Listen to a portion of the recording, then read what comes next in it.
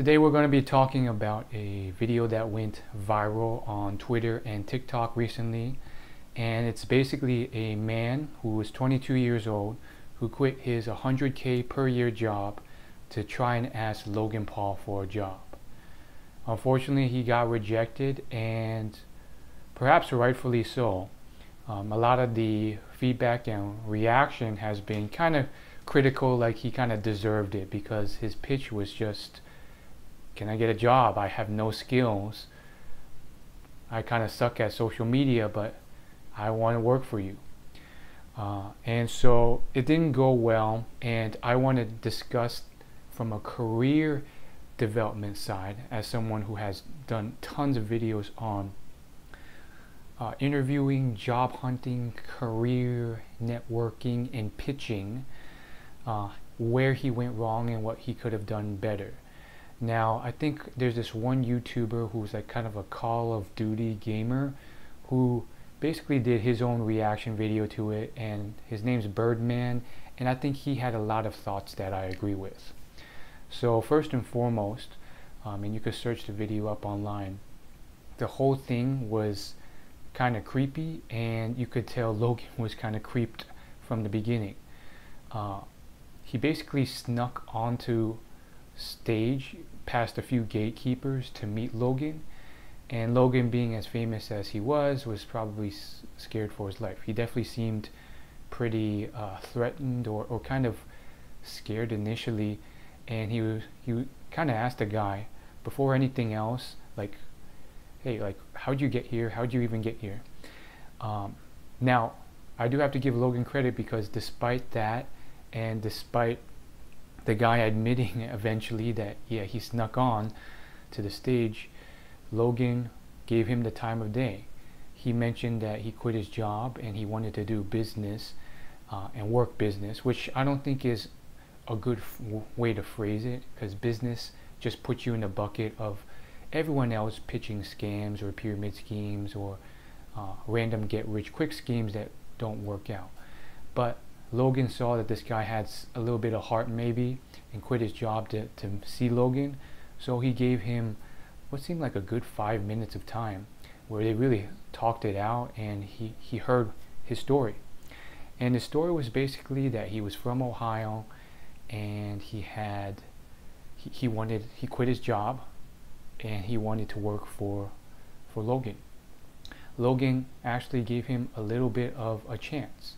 And you know, when you do meet in person, you do have a little bit of opportunity that most people don't, just to get access. But then he goes on to blow it. He says, when Logan asks, you know, what skills you have, what do you got? He says, not much really. I can do TikTok. And Logan was like, okay, how many followers do you have on TikTok? Do you have the skills? And unfortunately, he gives a poor answer, which is, no, I kind of suck on TikTok. So essentially, he came here with no game plan, which is not something you ever want to do. Preparation is key. And the real screw up was a lack of empathy and value for the other person. It's the first most common mistake people make when pitching. They constantly just think selfish. I want this dream job with Logan Paul. I want to make money. I want to have fun. And instead of thinking about the other person, what does that person want? How can I get that to them? What type of value can I provide them? And you know, obviously it went downhill from there. He started to kind of complain and try and paint a bit of a sob story about his life. And Logan was like, you know, I respect that you quit your job. I respect that you came from Ohio. And I respect that you're saying you have no friends. Logan was basically like, do you have any friends?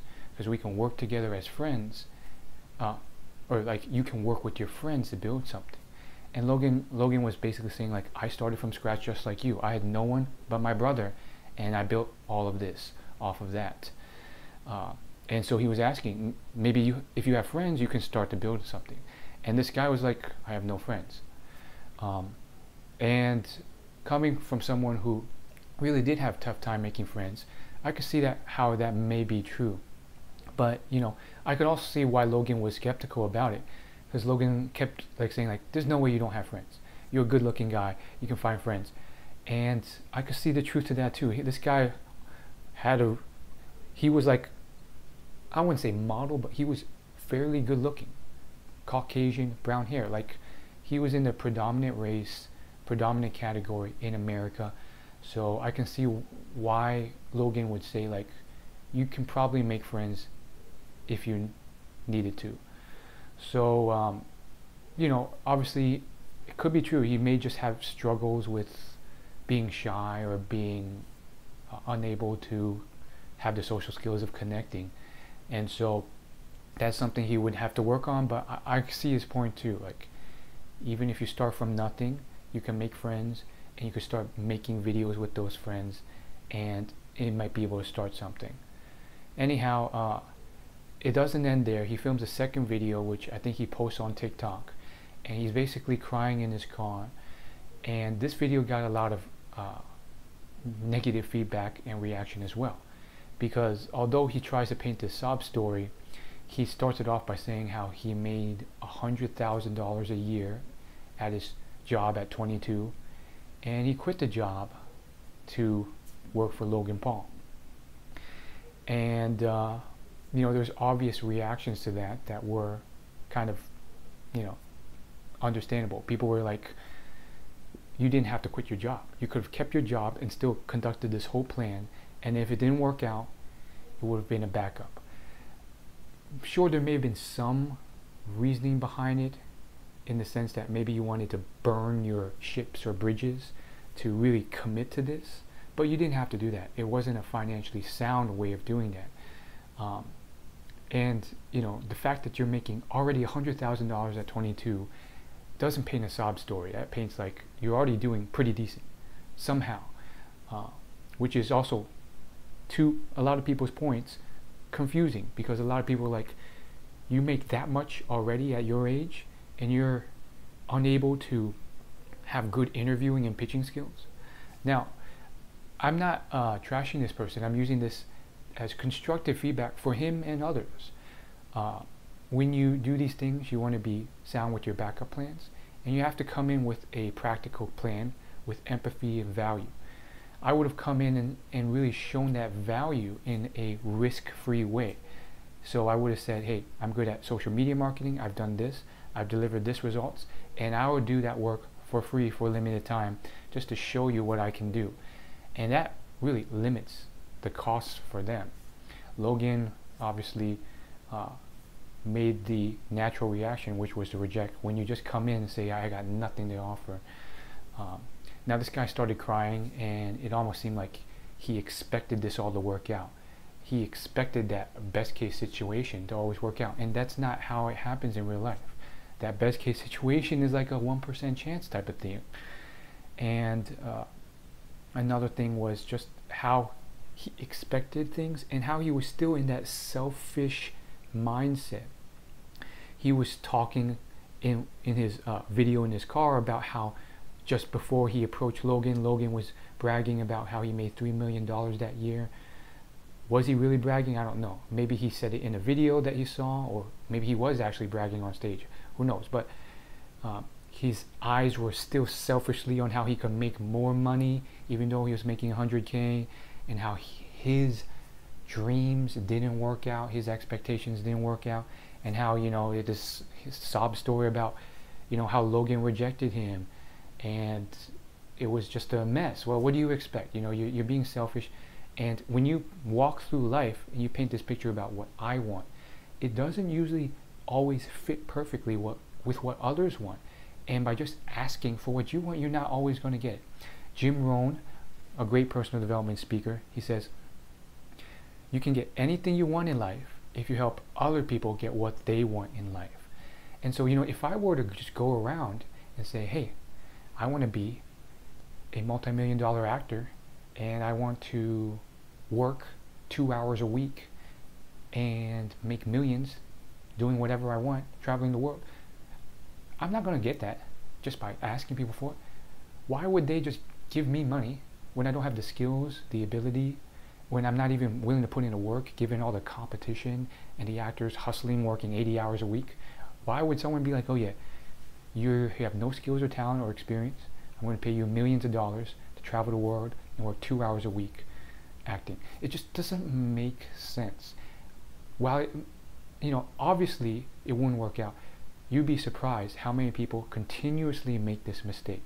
When people pitch me, and I have a much smaller presence than Logan Paul, when people pitch me or try and ask me to do stuff with my small YouTube audience, or when successful people like Gary Vaynerchuk get pitched. I remember several years ago, and this was before Gary was even big. He was big, but not big. And Gary Vaynerchuk, he had, I think, a couple 100,000 followers at the time on Instagram.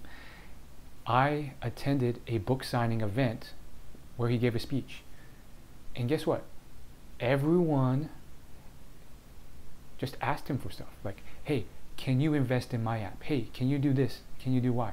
And he already had canned responses for these people, because he's like, he's seen it a million times. Why would I do that for you?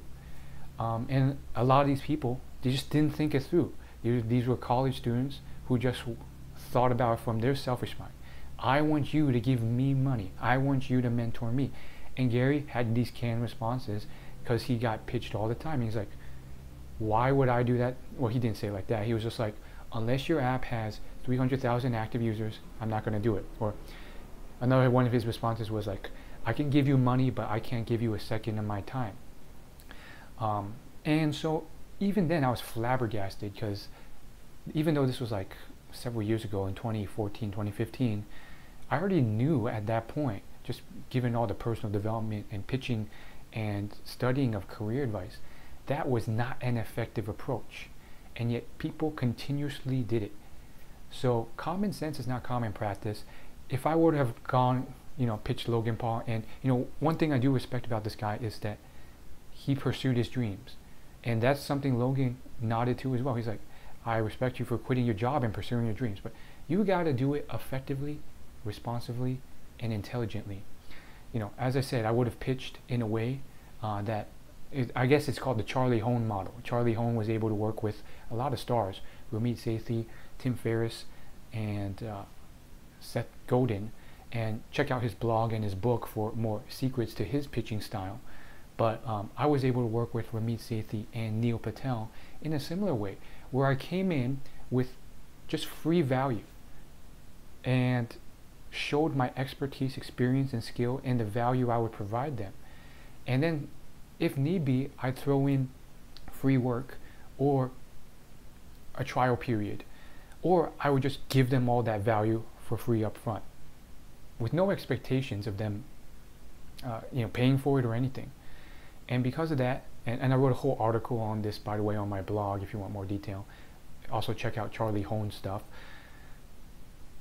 They said yes, surprisingly. So by coming in with a plan, with certain skills that you hone, and you may be like, well, I don't have skills. And I'm working on that too. I don't have a lot of skills that you think I have. I started from scratch, and I'm still starting from scratch from a lot of levels. My Photoshop thumbnail skills, my video editing skills, I'm taking classes on that now, because I'm starting from scratch from a lot of those things. And I'm really initially starting to build my ability and finally invest in those things. So if you don't have those skills, learn them, grow on them. If you don't find you're not passionate about it, then that's maybe not the skill for you. Move on to something else. It's not easy, it's not easy, and I'm not saying I have all the answers either, but I think there's certain things that were something he can hopefully learn from. He had certain mindsets that I think really caused his failure, and if he learns from them with a growth mindset, maybe he can get somewhere. But certain things were missing. I mean, crying, he was crying and complaining for a while in his video about how he wants to be an actor, how he wants to be a big star, how he wants to make multi-millions. And you can have big aspirations, but you can't, just start crying and have this defeatist attitude the first sign of trouble, or when your first attempt fails. I mean, that's not the spirit of a winner. A winner makes multiple mistakes and he expects them, he learns from them, and he grows. So this guy's still super young. 22 is still baby age, really, in the grand scheme of career development. So hopefully he learned something, hopefully you learned something, and I will see you later.